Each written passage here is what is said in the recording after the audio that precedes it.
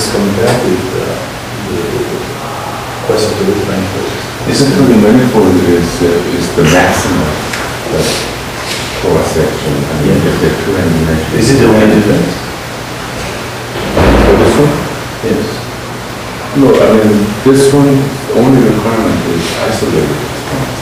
And at the tangent space of isotropic representation of the response, you have this pairwise linear independent of this condition. So this is more general. More general. Definitely, quasi-fluids are always a special case of this GKM. But what is the difference? This is what I want to understand. This is more general for this. Yeah, okay, but so here it's possible that the action globally is not standard in the sense of... No, standard. Locally standard. There's a multiplicity of this.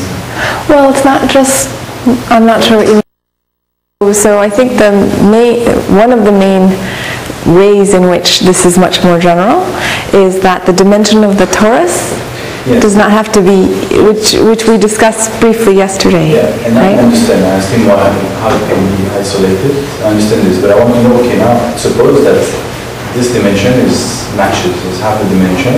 Oh, that it is half the dimension. So I want to understand the difference. What is more general?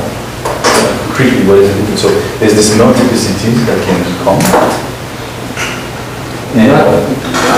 And also and this condition excludes multiplicity, right?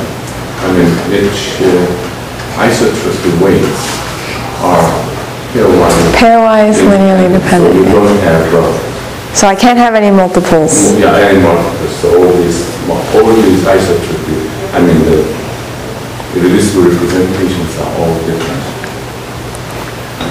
So does that mean that finally this torus is acting in the standard way in the sense of the standard? So I think we agreed yesterday, no, right? Because you agreed with me that if I have weight 5, then that should be different with weight 1, topologically. You were happy with that statement.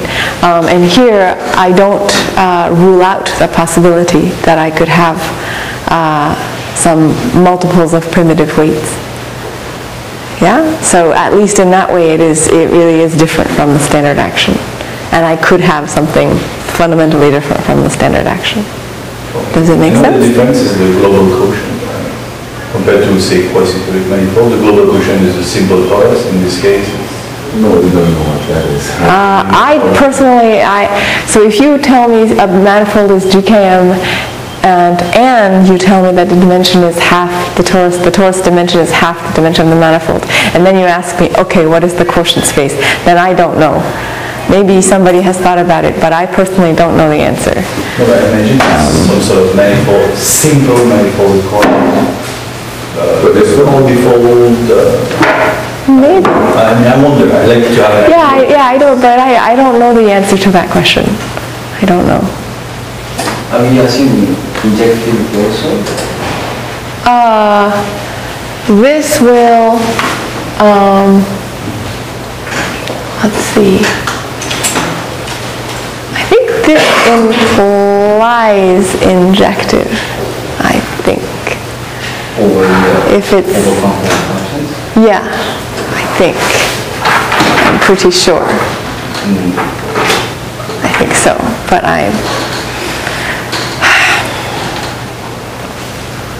let's assume injective. Okay. That's why I thought maybe if you assume injectivity over Z, then the quotient actually is familiar. Ooh, I'm not sure about that. You think? The torus has half dimension. Oh, I see. Finite fixed points, although it's different. Not sure. It's something to think about. I think if you can draw some conclusion about that, it would be interesting. Yeah, it would be. Injectivity plus assumption 1 and 2. What are the forces? Yeah. Well, so, and the assumption that Dan wants, that the dimension is half the dimension. So then the question is, we are just trying to formulate an actual question that one person in this room should work on, which should not be me right now. But, so assume, yeah. And assume these. Assume the torus is half the dimension. What's the quotient? What is it? Do you get anything more than quasi-toric? So I don't know. So I don't think we know the answer. This is more. In general, it's certainly more general. And yes. I think even for half-dimensional, I think you at least have the equivalent of. I mean, you have no reason to have a simple polytope as a quotient with this. You can have something that would be manifold corners, locally simple, but globally it's not a polytope. That's for sure. But I want to know if you can have more. That's a torus manifold, isn't it? The torus manifold have. But what it's not objective. Torus manifold. It's more general, right? I mean, that is not describing objective. But what about For Masuda's torus? Yes, torus manifold. Because They are assuming that they are half-dimensional torus acting and isolated points. And what else they are? Injectivity. No, and torus manifold. Torus manifold? I think Yes. that might be all. That might be all. So. We should have Masuda Sensei here. So this, I think assuming that quotient space is, all space is that manifold with commons? Yeah. They assume that? Well, there's some layers, right? If you assume standard action, then it becomes like good corner metaphor or something. Yeah. Anyway, that's We can discuss this whatever week we are in Osaka with Masuda Sensei. Okay. Okay, but in general, this is certainly more general than the torus manifolds under discussion. Okay. Very good. So now I want to discuss an equivalent formulation.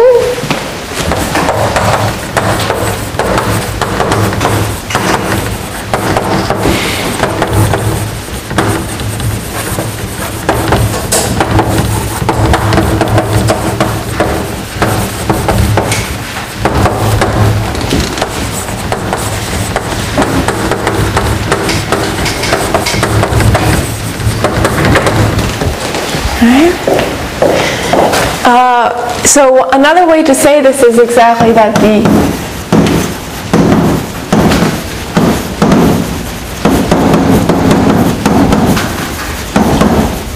equivariant one skeleton, so that's by definition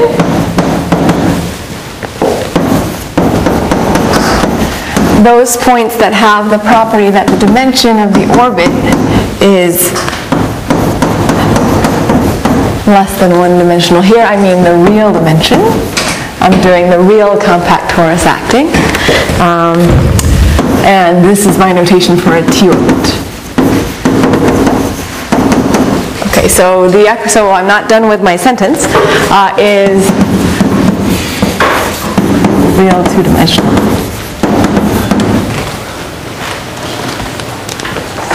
So with some compactness assumptions, which is to say that everything actually closes up. So M1 is going to look like a union of two spheres. So these two spheres come equipped with T action.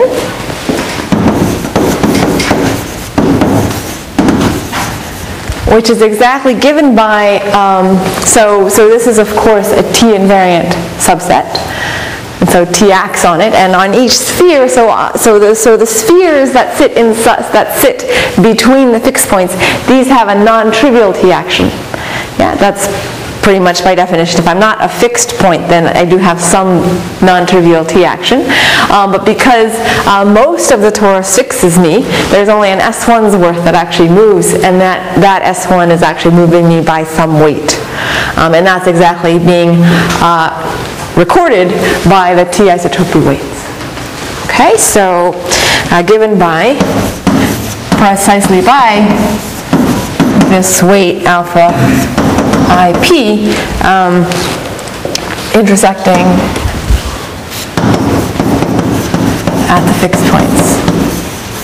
So when I say intersect, I'm saying that these two spheres intersect at T fixed points.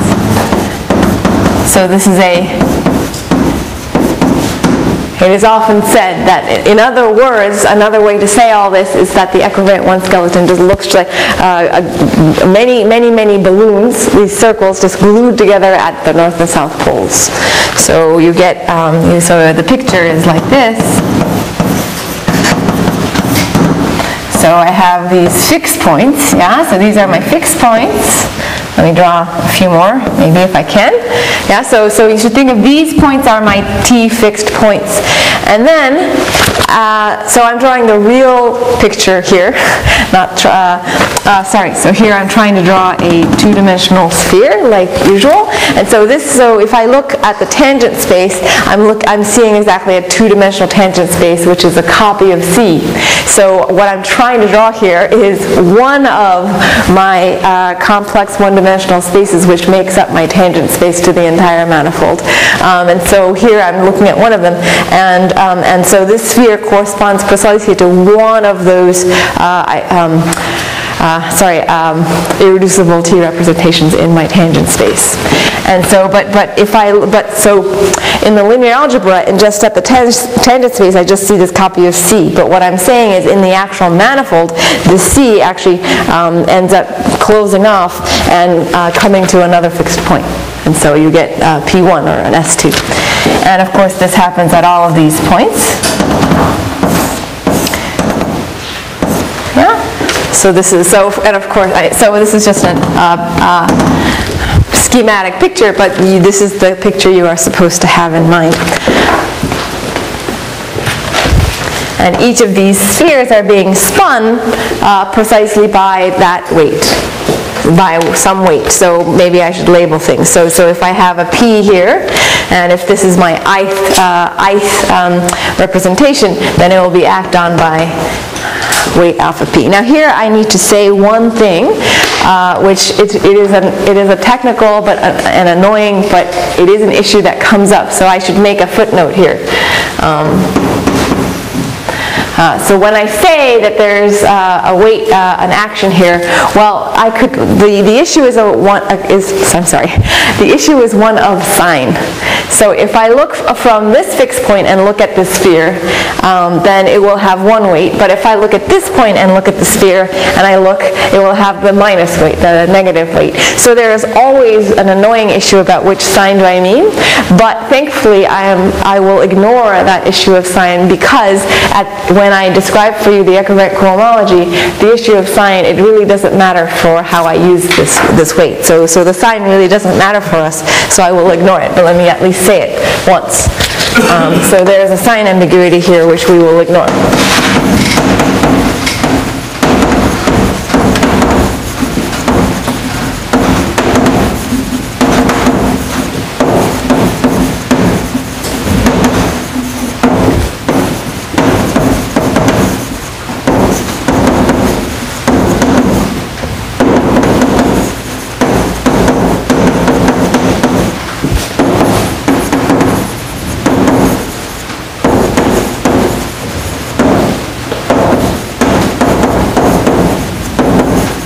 For the GKM description of the equivariant cohomology, the sign does not matter.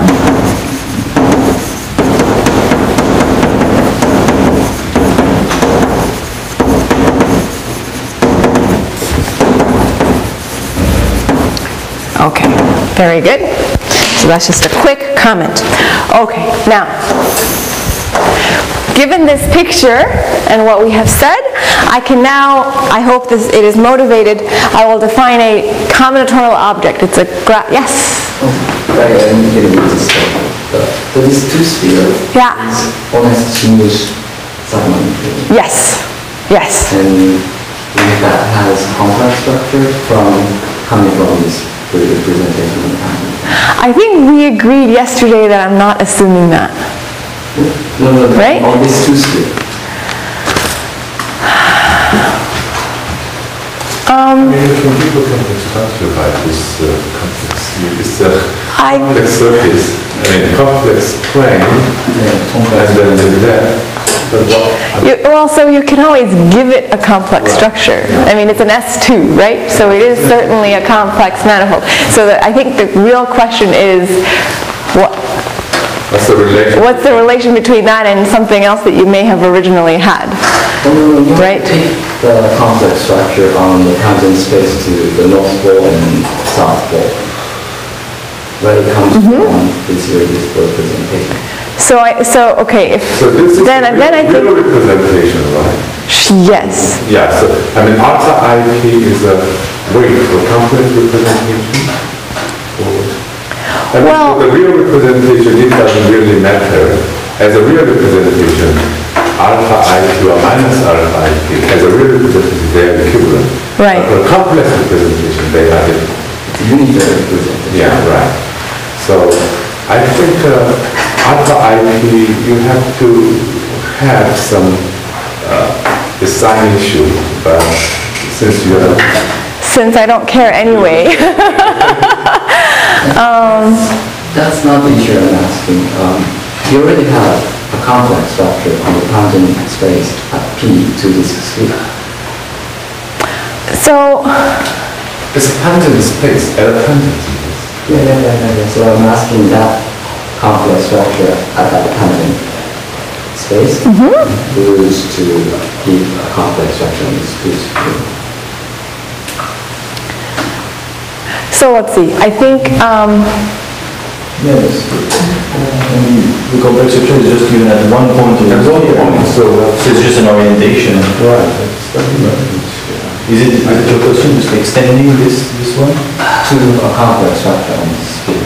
Oh yeah, you can get it at a point which you have, let's say, n spheres attached, right? At one fixed point, you have n spheres attached.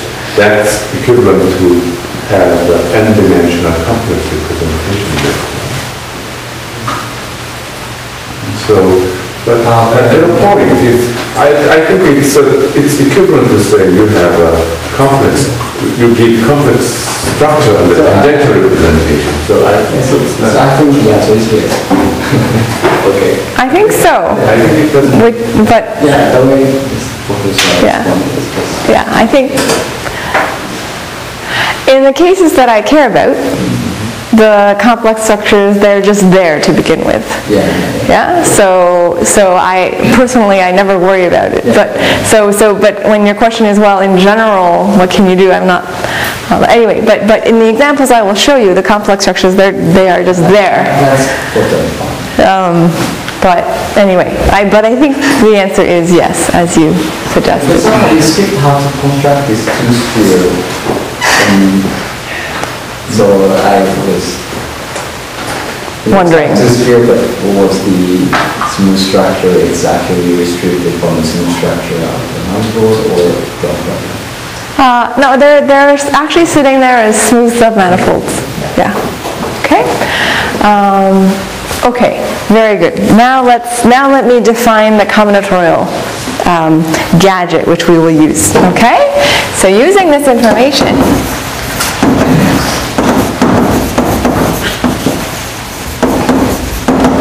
Okay. Let us define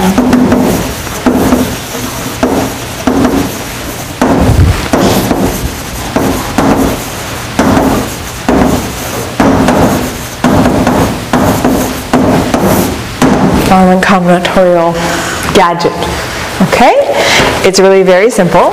And now here, I already said this yesterday, so I apologize to repeat, but today I will be more specific. Okay? Okay? I said yesterday the literature is a mess and terminology is inconsistent and so on. So I will be specific about that right now. Okay, so here, when I say something is a GKM graph, I disagree with one of the foundational papers in the subject. Gilliman and Zara, 2001. So I just warn you right now, okay? So my terminology that I'm using right now is inconsistent. Inconsistent with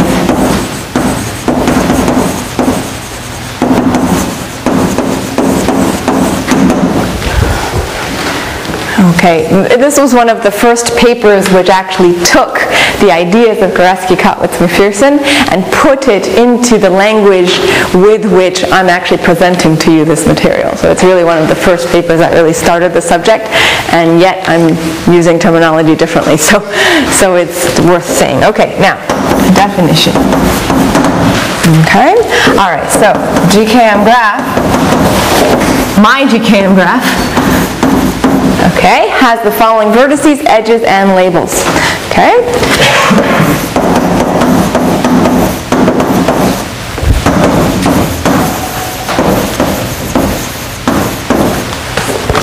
Okay? So I'll call it gamma, vertices, edges, and certain labels. A set of labels, alpha, one for each edge. Okay? Where it's probably exactly what you already imagine it is. The vertices are precisely these isolated fixed points. Okay? The edges, I just take these spheres that are already sitting inside my manifold as nice smooth submanifolds, connecting certain fixed points. So whenever I see a sphere, I'll draw an edge.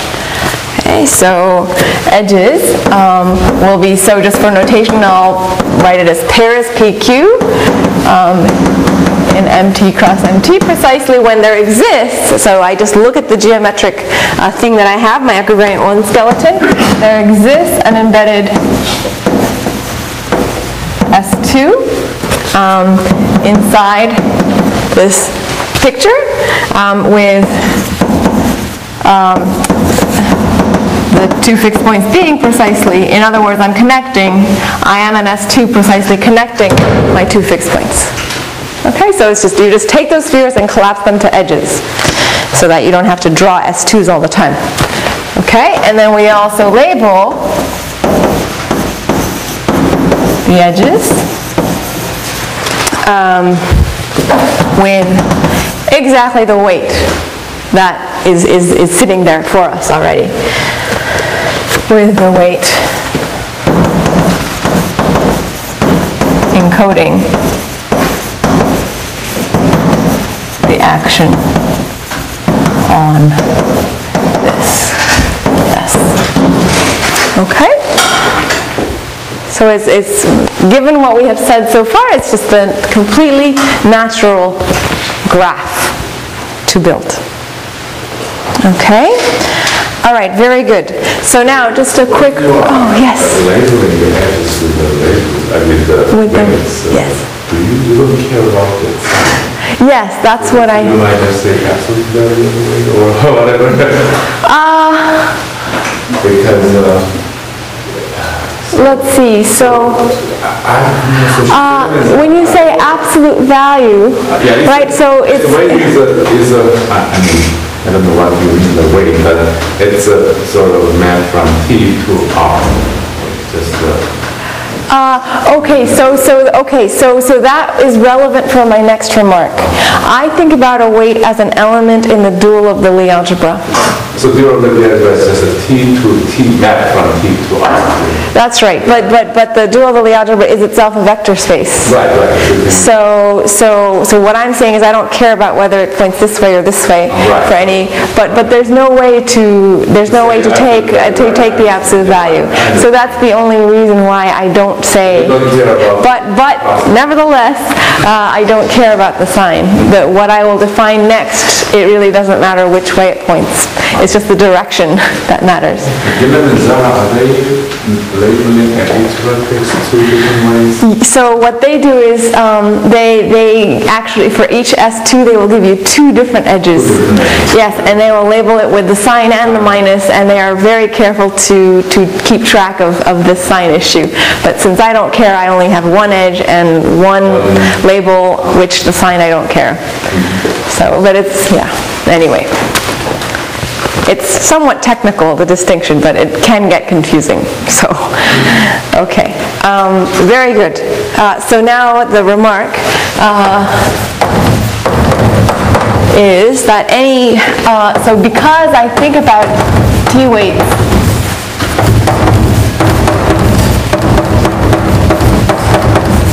in the dual Lie algebra, this is actually sitting inside the equivariant cohomology of a point. That's because I can think about this as the symmetric algebra on the dual of the Lie algebra. And so this is just sitting inside there as the degree 2 piece. It's the linear polynomials in this ring of polynomials. Okay, so indeed, alpha is a linear polynomial in U1 out to UN in my notation from yesterday. Okay? And that's relevant for what I say next. So here's the theorem of Goreski, Kottwitz, and McPherson with the footnote warning. That, well, maybe I don't do a footnote, I just write it here. Warning, they don't state it this way. If you look in their paper, they won't state it this way. This is what I meant when I said that Gilliman and Zara are the ones who extract from this paper a way of viewing it, which is this nice combinatorial picture, yeah? I'm sorry? These guys are complex coefficients. I mean, the alpha is alpha. Oh, I'm sorry. I didn't understand. I'm sorry. Alpha is a linear polynomial. With integer coefficients. Yes. But at the moment, I just cared to say that it's in here. But you're absolutely right. It happens to have integer coefficients, of course, because it's a weight. Yeah. Yes.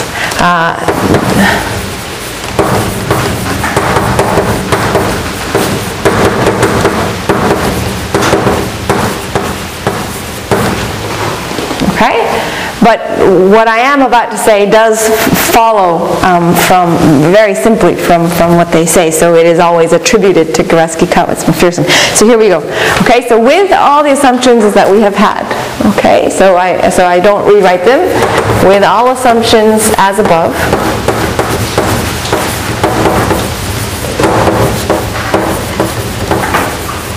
And I now realize that I shouldn't try to write it here. I should give myself more space.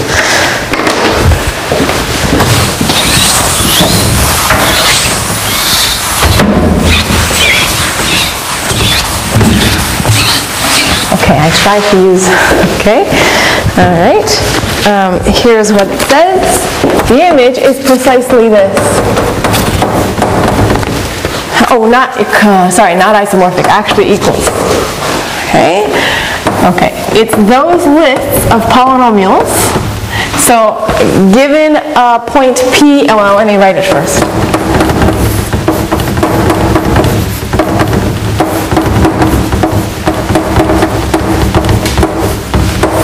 So please remember, we agreed that the codomain of my I star is just the equivariant cohomology of my isolated points, which is nothing else than just the sum over all of these isolated points of HT of a point. So an element in that codomain is nothing else than a list of polynomials, one for every point. That's why I write it F sub P. I hope this is self-explanatory. Okay, and now, what does it mean to be an image? Well, here we go. I write down the conditions for you. It's those lists such that the weight, so I'm sorry for all this notation, but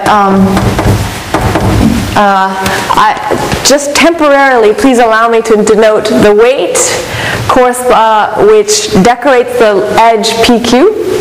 That's a label. Yeah, so that's the label, but it's the weight. It's that weight of this S2 that we discussed. So depending on what I'm talking about, sometimes I have been calling it alpha IP, but now I call it alpha PQ. I hope it's okay. Okay? This must divide FP minus FQ in this polynomial ring. When I say divisibility, I mean in this polynomial ring, of course. Which is why it was important for me to say, this is a linear polynomial, so this statement makes sense, yeah? And this is for all edges PQ.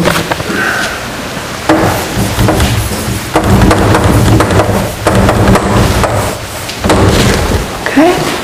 So divisibility in the polynomial ring for every edge. Okay? And I hope you see, so divisibility, of course, it wouldn't matter with the sign. So that's why I don't care about the sign. Okay, so just terminology again. These conditions, so there's a lot of conditions, one condition for every edge. These are often called the so-called GKM conditions. So the way we talk about it, if a list of polynomials satisfies the GKM conditions, then we know it comes from a global class on M. That's the way we say these things. Okay? All right.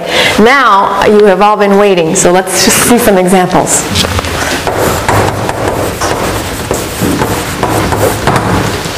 Okay.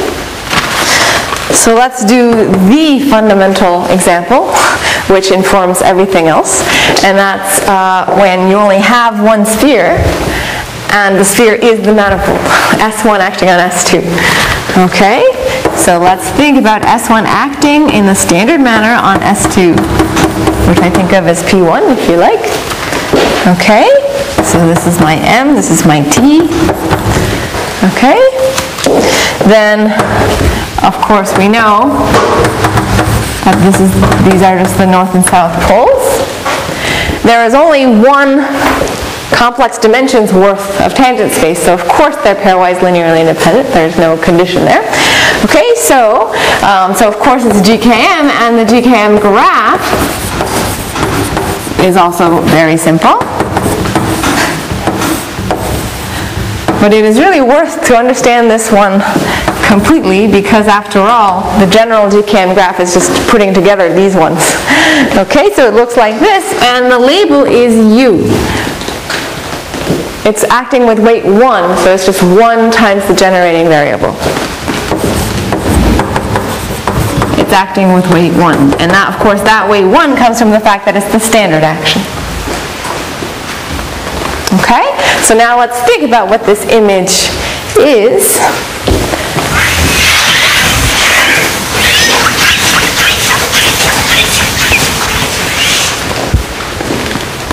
Okay? So I will write it a little informally, but I think I hope it is intuitive. Okay? So often, when you talk to people who do this kind of thing, they will just draw the graph, and then at every vertex they'll just label it with a polynomial, just how to think about it. Okay? So it's a list of 2 polynomials, and we think of it as decorating these vertices such that U divides f of u minus g of u, i.e. they have the same constant term.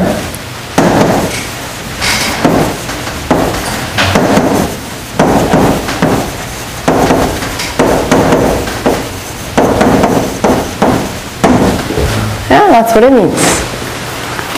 Okay, so that's all it means. Okay, and this is, please recall, this is the whole point. So that's the computation of the S1 equivariant cohomology of S2, and in particular, this means that we can actually write out very simply, for example, module generators for this equivariant cohomology ring as a module over AHS1. So here we go. Let's do it. It's so simple.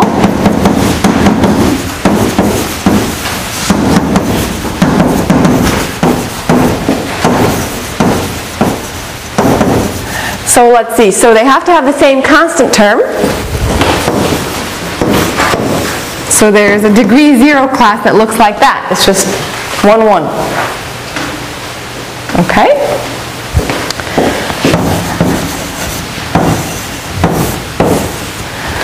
And the other one is, so I'll just put a 0 there. So let's see, how can I say? So I'll put a 0 there without loss of generality, and please remember my label here is u, so I better put a multiple of u, and in fact it can just be u. Certainly that is in the image of I star by definition, and in fact it's not hard to see that once you have these two, then anything of this form can be written as some polynomial linear combination of these two. That's not hard to see. Okay? All right, so that's just one example to start. Okay? All right, now let's do 2 more examples. In fact, at the very end of yesterday, I already put up this example, but let me put it again because there are some comments I want to make about it. So example 1, 2. So this was the decorated version of this example. So I will not write out everything. Let me just give you the result that I want to see, that I want to show you. So here, of course, it is just a direct product of this example. So now instead of just having an integral, I have an integral cross an integral, so it's a square. Okay? And if you do the same kind of thing, you will see that you have module generators as follows. So 1, 1, 1, 1 everywhere. That's the identity in the ring. So you had better have that. Okay. And now, I'm sorry, I think I'm swapping orientation from what I wrote yesterday. But let me use coordinates like this. So this direction is u1 and this direction is u2. Then, and by the way, there is a reason why I'm drawing it diagonally like this. There is a reason, so please bear with me. So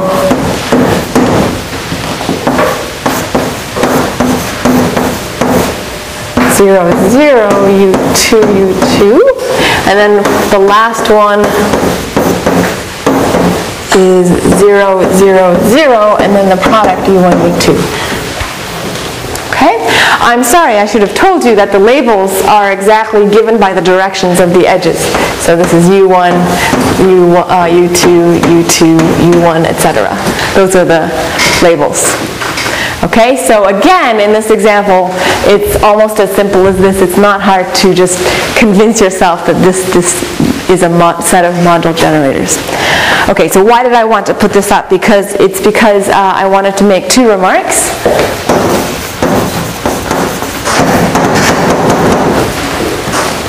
So the first remark is, please note that an example I wrote up yesterday, please remember I told you yesterday I divide my discussion into part 1, injectivity, and part 2, Goretzky, Kottwitz, McPherson, because sometimes only one applies and not 2.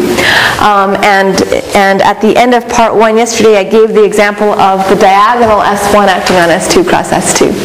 There the injectivity holds, but it's not GKM. Nevertheless, I gave you a picture that looks very similar to this, and we wrote down some module generators. So in that previous example of S1 acting excuse me, diagonally on S2 cross S2, obtained, so the previous examples, module generators, are obtained from a very simple way using these sort of GKM theoretic module generators, obtained through the projection from HT2 of a point to HS1 of a point, where this S1, please remember, is sitting diagonally in the T2. And so you just replace U1 by U and U2 by U. And then you will obtain the previous version for the previous example. And I'm mentioning this because this will be a theme that will crop up in what Juliana and I are doing. That you always want to exploit the fact that somehow, oftentimes, you have this larger torus that is somehow in the background. Okay, so that's why I mentioned this now. Okay, second remark is, as you may have noticed, and this is why I was drawing this somehow diagonally, like tilted from the usual picture, it's because I want to somehow make it intuitive that the way I have chosen my module generators, the way I have done it is precisely so that somehow I am ordering my fixed points in a certain way. Yeah, so so this is coming motivationally from the Morse theory and symplectic geometry, although this is not necessary for the discussion. Okay, but the motivation is Morse theory. So you sort of think of this as the bottom fixed point, some minimum of some Morse function. Yeah, and then there's the top, and so there's some kind of linear or partial order on the fixed points, and I have arranged for my module generators so that, okay, so this one of course is non-zero at all points. I have to have that one, but then gradually I want to build module generators so that they are 0 at the bottom, and somehow increasingly they are 0 as I push up. Okay? So what I'm aiming for when I construct and I show you these particular module generators is exactly, I want to give you generators that have a certain kind of upper triangularity property, yeah? Just like in first year linear algebra, yeah? It's always easier to do computations when things look nicely upper triangular, when you want to solve systems of linear equations and so on. And for my generators, I want similar computationally good properties. And so I'm just giving you an example of such a thing here. And we will want to do this in general. And the final thing to say here is that Schubert classes actually have that property of being upper triangular in a certain sense, which I will make precise later. Okay, so I'm sorry, that's a lot of words. Let me write something. Now, yes? More words. More words? This upper triangularity. Yes. Is it the same as this order on the vertices? Okay, so in general, it will be a partial order, not a linear order. And what I will want in general, if I have a partial order on the vertices, then in an ideal situation, what I would like to have is the following. I have one module generator for every fixed point. Okay? And I want that module generator to have the following property. With respect to this partial order, this module generator should only be non-zero on points that are greater than me. Does it make sense? So I should look at the what is it called? I think in combinatorics it's called the upper order ideal or something like that for a partial order. It's just within a partial order, I have me, I'm in the set, and I look at all those points which are greater than me. Okay, so I just think of it as a cone starting at me and going up, and I want to require. In an ideal world, what I would want is if I had a partial order on the fixed points, then I would want, as I say, if a module generator corresponds to me, then I should only be non-zero on those points that are those fixed points that are greater than me, and 0 everywhere else, in particular in the lower than me. So this is the kind of property that I would like to have for a module generator, simply because it makes computations easier. Just as in, yeah? Can you tell when you do or do not have an actual order? You mean an actual linear order? So for the examples that I will discuss, it is always possible to, you can extend the partial order to a linear order. So you could do it if you like, but I think in the context of the flag varieties, which is what I will discuss, it's not, at least I don't see immediately right now, that it would be particularly useful to extend it to a linear order. What do you mean extend to a linear order? So I take the partial order, and it may be that, so I just define a linear order which is compatible with the partial order. Yeah? So one could think about whether or not you can do this in a nice way and so on. But what I'm saying right now is, for what I have been thinking about, I don't think that it would be particularly useful to do so. So I have not personally done so. Expand linear order unique? No, definitely not unique. Even in yours, which No, it's in general very, very, very not unique how you do this. when you so-called extend a partial order to a limit. Very, very not unique. And as I say, in my work, I don't bother to do it. Yeah. And your remark is S1 is acting on S2 transist too. Yes. And you're acting like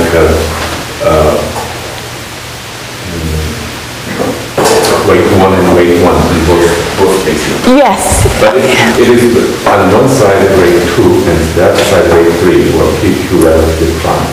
Yes. Then what does that do? Is projectionally you want to... PU and U2 to QU. Yes. Yes. Okay. All right. So let me write down the remark, and then we continue. Okay. So this remark is philosophy. Yeah. It's not mathematics. It's philosophy. Maybe I write it this way. Okay. So we would like to arrange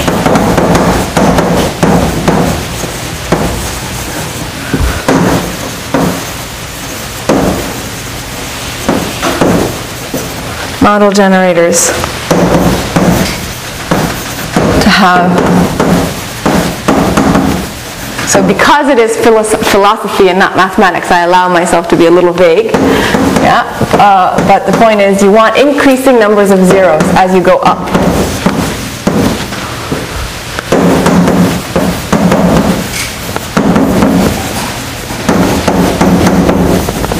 Okay, so that's why I drew it this way, so this is somehow intuitive. Okay, so this is so this is because, why? So okay, this is because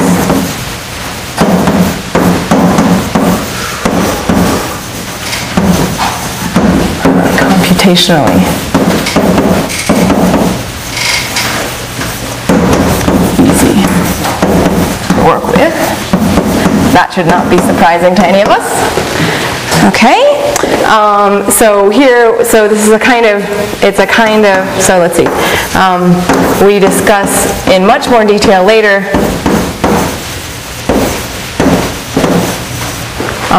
this.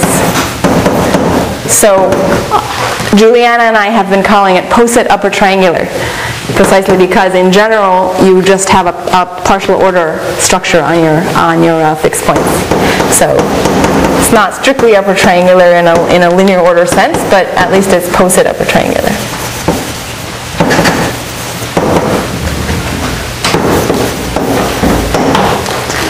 Okay, and the final remark is Schubert classes have this property.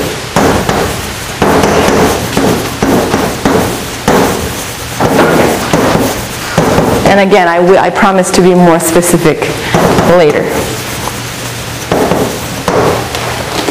Okay, so there's a reason why it shows up in what we do. Okay, and final example.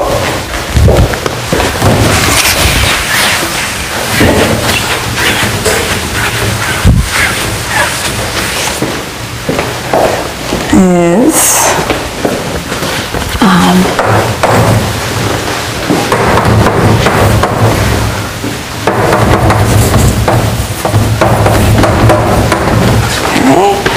so we will talk about this more momentarily, but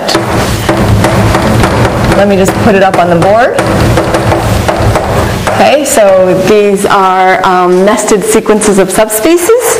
Oh, sorry, and of course the condition is that the ith subspace should have dimension I. Then the GKM graph looks like this.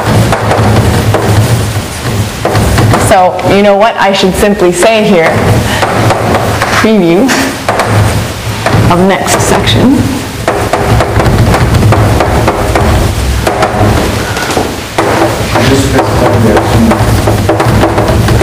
I'm sorry? So what kind of action is it? I'm sorry, yes, okay, so here I'm thinking about the maximal torus inside of, say, U3. So flags in C3. So I have the usual diagonal torus acting on C3. And I say T2 just so I can draw the draw the picture. And so I will restrict to the torus, which is, so just for this purpose, I can restrict to the torus, which is a special unitary. So T1, T2, T3 diagonal, where T1 times T2 times T3 is 1. So that's but the action is the simple one. I just think about this torus, I just think about this diagonal matrix as an element in GL3C, and I just translate these vector spaces by just multiplying by that linear transformation. Okay, but I will, in fact, maybe I should not, well, whatever. We say more about this specifically in a moment. Yeah, okay. So it looks like, looks as follows, and I will actually also give you an example of a GKM class. So it looks like this.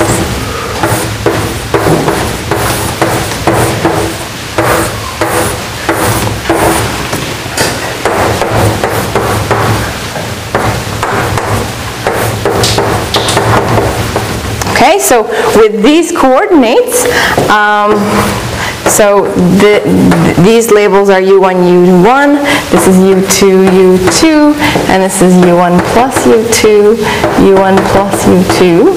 And now I draw for you an example of a GKM class, 2U2, 2U2, U2, U2, and U1 plus 2U2, and U1 plus 2U2. And you can now check for yourselves that given this data, it actually satisfies the GKM conditions. So therefore, because it satisfies the GKM conditions, it actually represents an equivariant cohomology class in flag C3. Okay, but as I say, this is a preview. I have not really justified for you this picture, and I will do so starting now. Let's see, do we have time? Yes, no, yes, yes, a little bit. Okay. All right. Okay, so now my task, I view my task now as justifying this much better for you. Okay? Oh yes, but before I do that, yes. But what do you mean by the labeling at the vertex? Labeling at the, oh, I'm sorry, so the yellow are supposed to be the actual polynomials. So please remember, I was saying earlier that usually the way we specify an element in here is to actually just literally place a polynomial at each vertex. So this is F sub this. So this is supposed to be. So is that a generator or a generator model or what? I'm sorry. Okay, I should write this more. Okay. So the yellow polynomials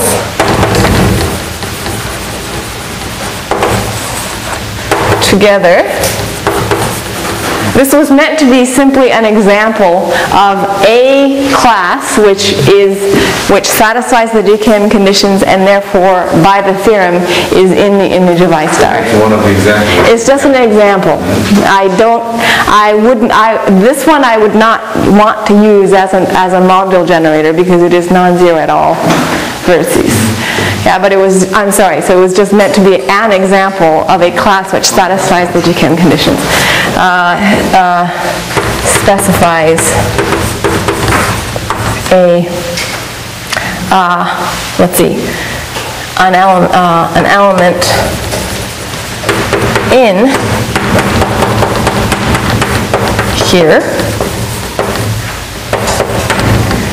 which lies in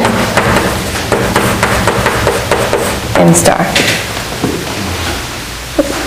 It's just, I'm sorry, I didn't say it very well. It's just an example.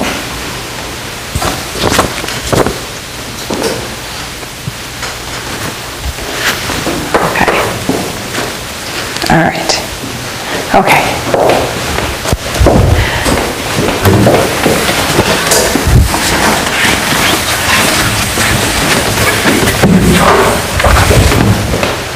Okay. All right. So now what I'd like to do is to try to connect what I have said in the past day and a half with what I said in the first day. So how is all of this relevant for this Schubert calculus, these Grassmannians, these Schubert classes, this Pierre formula, and all that material? How are these two things related? So this is my next topic.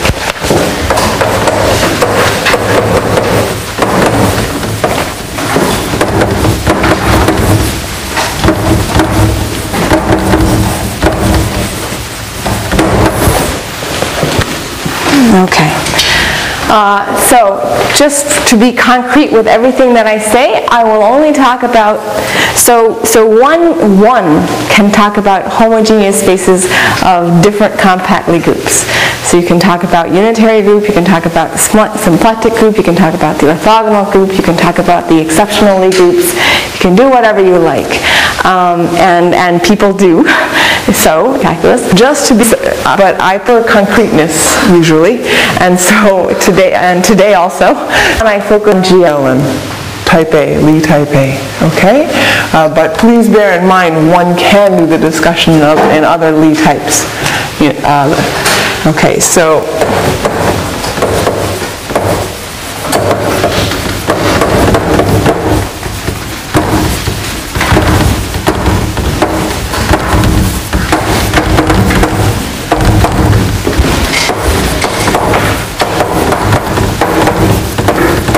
so depending on whether I want to talk about the compact or the complex group, I will sometimes say GL and sometimes I say U, but they are, as of course, very related. So sometimes I am a little bit sloppy about which one I mean.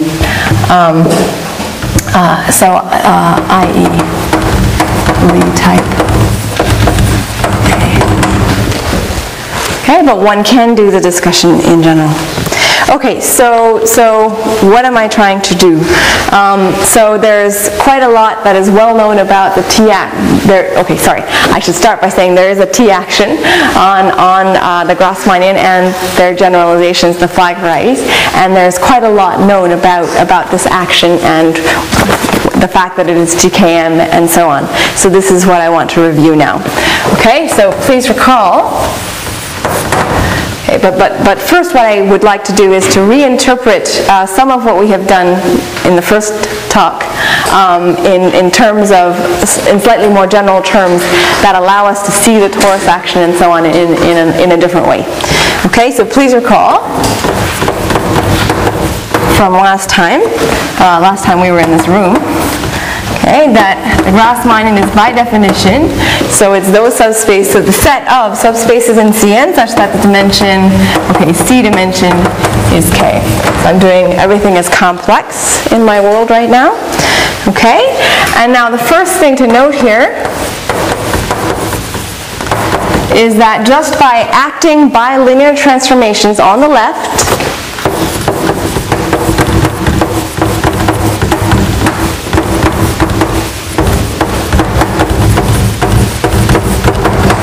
so just multiplication on the left. Okay, on this Grassmannian, and in fact it's acting transitively.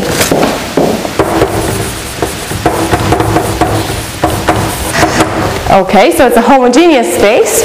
What's the stabilizer of a point? Well, let's see. I'll take the stabilizer of the standard k-dimensional subspace spanned by the first k standard basis vectors.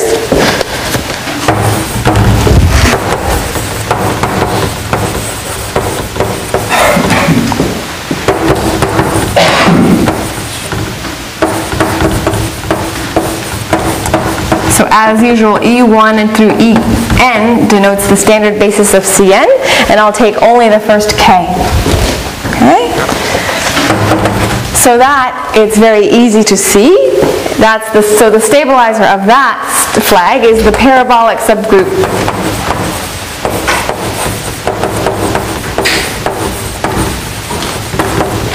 of the following form. So I'll just write it out completely explicitly. So there's stuff here, things here, and a 0 here. Now I have to tell you what the dimensions are. So this is K, and that's k, and this is n minus k. Huh? There's a k by k submatrix here, everything's 0 here, and then here it can be whatever it likes. So this, and of course I have to be in GLN of C. Okay?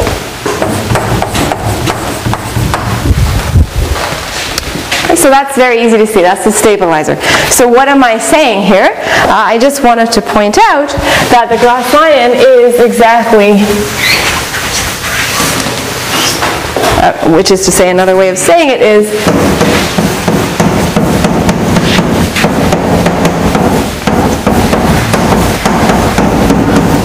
mod V. Okay, so that's just the way I want to look at it. And now it is clear that there's a torus action on the Grassmannian. It's just the torus sitting inside the GLN as a diagonal subgroup, and I just act on the left on the set of cosets. Okay? All right, so now, I think I said this earlier, but I say it again. In modern Schubert calculus, the first day, we discussed the Grassmannian 2-4. I just want to say now that, in fact, we like now to think about also other homogeneous spaces of this type.